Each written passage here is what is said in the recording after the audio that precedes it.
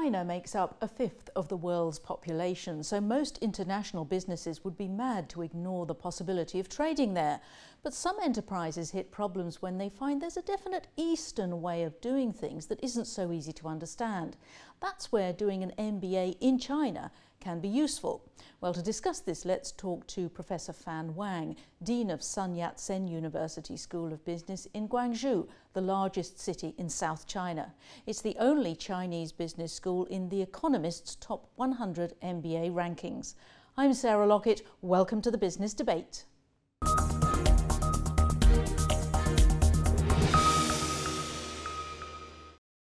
Professor Wang, or Fan, welcome to the London Stock Exchange studios. Thank you.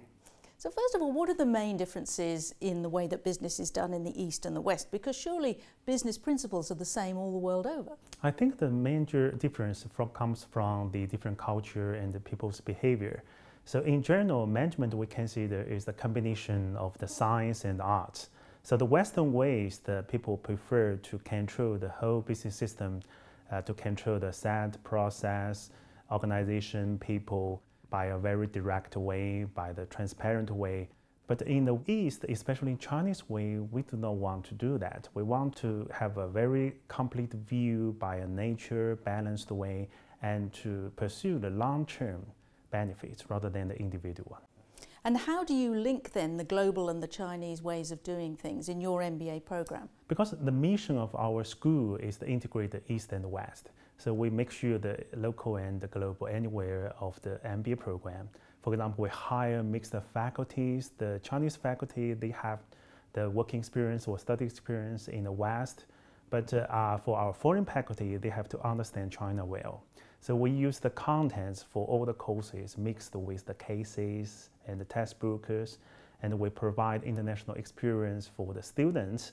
They can understand, for example, internship, exchange courses. So I'll give you one example that we provide overseas courses in the world, like the luxury and branding in France, innovation in Sweden and Israel, service operation in Singapore, and big data analysis in the US.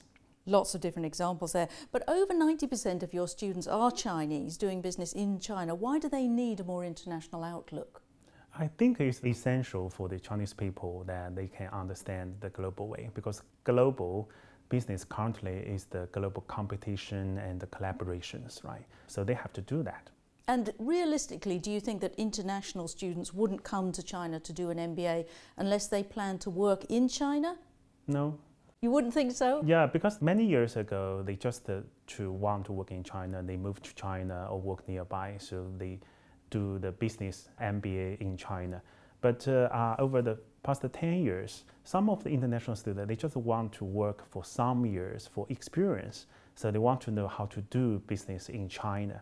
But currently, when the Chinese government launched the new national strategy of the One Road, One Belt, so we receive more and more applicators for short-term study, for the degree program and exchange, because they want to convert to learn how to do business in China to how to do business with Chinese. And this is the big Chinese government infrastructure building project? Yes, yes.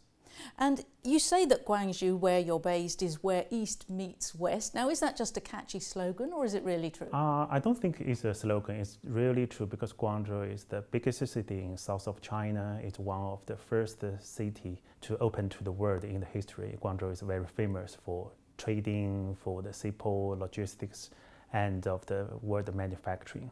So Guangzhou people in Guangzhou, they are very open-minded to accept new things. Guangzhou, even they keep the very traditional Chinese way. They want to new things. For example, that in our lunch and dinner, we have a soup in the first and the dinner in the last. And everyone prefer that have the high tea and afternoon tea. So that's why I think the most reason in Guangzhou, more West, because the people are more open-minded. And you have no problem attracting Chinese students then, but you do need to be in the international rankings to attract international students. And how do you move up the rankings? I think the internationalization for us means the quality, because we want to attract more high quality international students. So ranking, I think, is the best way. So if you want to enter the ranking, you have to satisfy the basic requirement that you have a credit by either ASSB by US, Equis by European, and MBA by UK. For my school has already triple credit. So the next thing after accreditation that you have to do the promotion and the branding by a lot of the activities. But I think the most important thing is that you have to pay more effort to your alumni and industry partner relations. If they can appreciate your value, your way of the strategy, and your standard of the quality, I think that you can receive big support from them. And how do you think MBA education will develop over the next years? Maybe more online learning? How are you going to develop? I think that MBA is one of the most successful master level education in the world. So MBA has the general management training, they focus on business practice, they focus on social responsibility and internationalization. But for the next years, because we are currently very dynamic, uncertain environment of the technology, of the rules, so I think that we may more focus on softer skills and innovations. So some of the innovation for my program is that we want to set up the linkage between the research and the learning to produce the newest ideas by the faculty and the student together, so they can work together in the class after class, and the faculty can use their ability of the research to help the students learn by doing. Well, Professor Wang, thank you very much. My pleasure, thank you. And remember to join us next time when we'll be discussing the latest innovations in digital banking and artificial intelligence. Bye-bye for now.